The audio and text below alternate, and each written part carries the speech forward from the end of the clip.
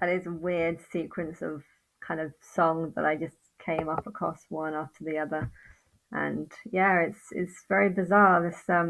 This Lion of Judah channel is something that I've really liked in the last few days, because it's kind of, I used to look at a lot of Christian channels, and there was lots about the Babylon the Great and the Antichrist, but none were really like that, like well produced or anything. And I don't know what's going on with the Judah channel, the Lion of Judah channel, but they seem to be producing a lot of stuff very fast, and there seems to be loads of stuff just popping out. And I don't know if there's how many people are involved in this, but these videos must take a long time, because you have to like plan, every sentence, and get the right topics, and get the imagery. I'm sure they could take, if I'm when I'm making videos, like a day, I could spend 3 days doing one video, or a day doing a video.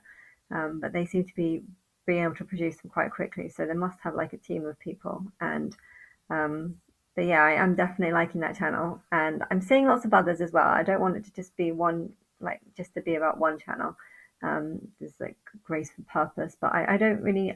I'm not as sure about the others, like how much they know, or if they are following. But with the Lion of Judah one, I definitely feel like they're watching my videos and making videos accordingly, and that's so.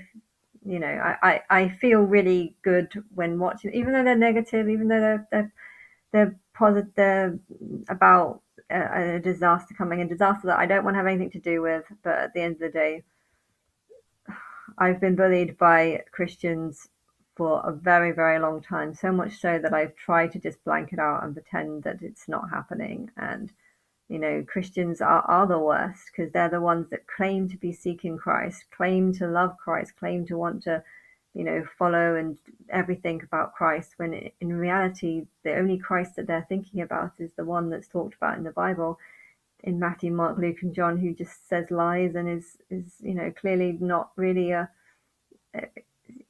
can't say not a good person, but he's just a normal guy, and he's obviously lying about a lot of the miracles.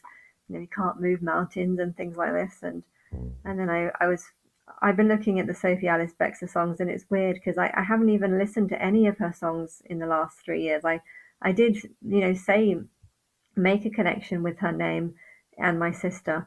But I remember at the time I did that, even though I did make a connection between her and my sister, I, a lot of her songs didn't really connect with my sister, because my sister was in, a long-term relationship. I didn't really know that much about her, because she's only ever speaking with her husband, and I really hardly ever get involved in her life. I was assuming that she was just normal and living a sort of very normal, stable life, and I was happy for her.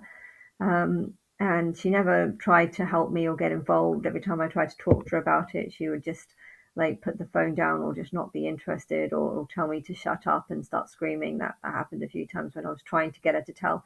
I was trying to tell her that I was a Leo in my past life, and she's just stop it, like really seriously trying to not wanting to know anything about anything that I was going through. And then the divorce happened, and then she started, I don't know, I just saw a completely different side to her. I saw one that was slightly crazy, slightly scatty, one that, I always thought that the reason why she wasn't really close to me is because of George. And I find he's a Cambridge boffin who cares about maths and money and things that I'm just not interested in. So I don't have that much in common with him, and I guess I thought we weren't close because of that. And but after the relationship fell apart, my mum was devastated over not being able to see the grandchild, and she just didn't even want to talk about the grandchild, just in the same way that she didn't want to talk about my religion or my belief. She didn't want to talk about her child. Like, that's seriously bad. You can't even bear to have someone bring up your child's name. You've just given birth to a child that you spent 3 years trying to have, and you're just completely wanting to reject him and scream. And you know she when my mom was talking about it in the car, like she was literally wanting to open the car door when we were moving on a motorway, and just jump out the car. Like that was how much she didn't want to think about her son. I don't understand how someone could be like that. I know she was going through, obviously, mental breakdown, and okay, that is the cause of it. But yeah, during this mental breakdown, she just was, I don't know, something very, very wrong with her. Um, and yeah, I don't want to go into details about like how kind of how bad it was, but she did once call me saying that she's just on a well, I called her actually to find out where she was because my mum called me saying that she said he's not picking up her phone, so I thought I'll try. And she said that she was on a motorway, on the side of a motorway, and she was just going to walk till she finds a hotel. And I was like, you can walk as much as you want on a motorway, but you won't walk to a hotel because hotels aren't on motorways. And she kind of didn't know that, so that's just a taster of what she went through. And she went to Brighton. We all thought it would be a few months of break, and then she would go back and seek for a child. And it wasn't a few months, it was more about 6 months before she started taking an interest in wanting to see a child. And although it obviously wasn't good enough because she did reject one Christmas call that she could have seen. And then yeah, after that George cancelled all the other three that we were planning on doing. And he got restraining orders on her in November, so I don't think she could have even gone to the house or something in December. But I don't know, George has made it worse for her. If you've spent 13 years kind of loving someone and then for them to just treat you like your garbage is, it's bad. And I'm sure that made her condition worse. So I don't want to say it's all her fault. George needs to take some responsibility for this, and he wasn't helping her like reconnect, or it's completely banning her and treating her like nothing, which is crazy considering they were living together like all the time, every day. It was like they were like two people attached at the hip for most of those 12 years. And yeah, I barely even saw them because they were always together and I didn't particularly like him. So, but yeah, and then she just started dating one guy from another, and then there's a Sophie Bextor one where she's saying how much I love you, and it's all about I want you and only you. But in the video, she's doing it to lots of different guys, and yeah, Sophie was very much had a stage of that. I don't want to, go on too much, but yeah, the Sophie Alice Spector character, there was a few songs that kind of reminded me of Sophie, and I noticed the name, hence why I made a page about her ages ago. But now I'm watching all these songs that I've never seen before, and I don't know when she did them because I wasn't following her work or anything. But yeah, Catch You is definitely about the Lion of Judah channel. I've never seen this video before, and it happens to I watch it just at the same time that I've just been watching loads of his channels, and it reminds me of the Virgin song. And out of all the Madonna songs, I have talked about a lot of them, and I felt really connected and linked to a lot of them.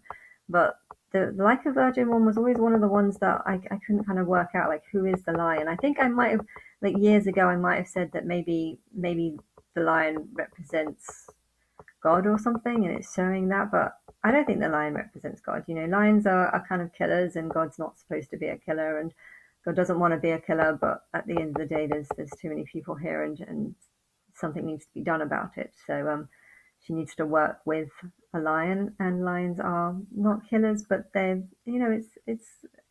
it's they're part of their makeup, and it needs to happen, and they need to eat, they need to live. My sister is a deer. Like, out of all the animals that there are, I think a deer is probably one of the most ones that's similar to her. It's kind of reminds me of Bambi. I can't remember though if Bambi's mum died or if she just ran away. There was a fire. She got scared and ran away, and yeah, the baby was kind of left alone. I don't know if Bambi's mum died or something, but yeah, there was probably arguments between the husband, Sophie, and her George, and then she just ran away. And she doesn't like confrontation. She is slightly autistic. She doesn't have very many facial expressions. She can do facial expressions, but it's not very that. A lot of the time it's quite bland. I think it's part of autism, not being able to express emotions very well, but she can do it sometimes. But yeah, I don't know. She doesn't have the same coloured hair as Sophie Bextor, but she's taller than me, and usually slim, and yeah, um, large cheekbones as well. So there are definitely similarities, and yeah. Um, so yeah, and then what else have I talked about? I've talked about the Demi Lovato 17 song. I don't know when she revealed that she had an older relationship, but I've seen a few videos now that's talking about this older relationship, and I didn't even know that anything. I haven't seen any like. I listened to some of her songs, and that 17 song always stood out because it was like it doesn't relate to me. How does this relate to me? And I was trying to figure out how it relates to me, and I couldn't do it. And then I had another listen today, and then it's like, oh wait, there, this is about. I'm trying to. I stopped relating the song to me, and I started relating to the song to her, and then I got what it was talking about, because I was thinking more about her, and then I was able to make the connection because it's like, oh wait, there didn't Aaliyah date someone who was 29, and when she was a kid, and so yeah. Yeah, I see I see the connections. Although I feel like there's another connection, which is that 1729 is about a 7 day war, and there are things in the song about is it your fantasy or is it mine, and this 7 year tribulation. It's not God's fantasy. It's not what God really wants, but at the same time, it's kind of what has to happen, and I think God is confused as to whether this 7 year tribulation is going to be man's fantasy or her fantasy, or how has this come about, why is it this long, and what's going to happen during it. And I don't know what's going to happen. I know there's going to be stages, like they always are. I think I do have to fake my death and hide, but at the same time, I don't really know at what point or what stage that needs to happen. I think it needs to happen when people start believing that I am the Antichrist, and I think that's going to happen at the beginning. I think there's going to be sort of two comings of me. First, one that I'm rejected mostly. There needs to be people that agree and believe, because if people don't believe and agree, then there's no way I could be considered the Antichrist. I have to say that I'm God and have some people believe and some people not believe.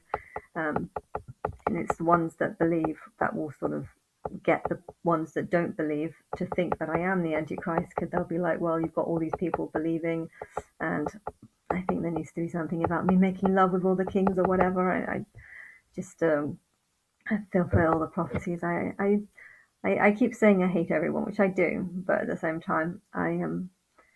It's only because I don't really know anyone in my life other than the clients that I see, and I don't want to say bad things about them, but it's I haven't got a good life, so and yeah, and I still don't know how long it's going to be or anything, and but yeah, um, I think those two. So I have a new likeness to the Virgin, that Madonna Like a Virgin song, but before I didn't connect with it at all really, because it was like, this is not how, Martin does not make me feel shiny and new. He makes me feel confused and shit about myself because he's ignoring me. And I don't think any guy has really made me feel shiny and new. No guy has ever made me feel shiny and new. So that would be one of Madonna's only songs that I don't necessarily connect with.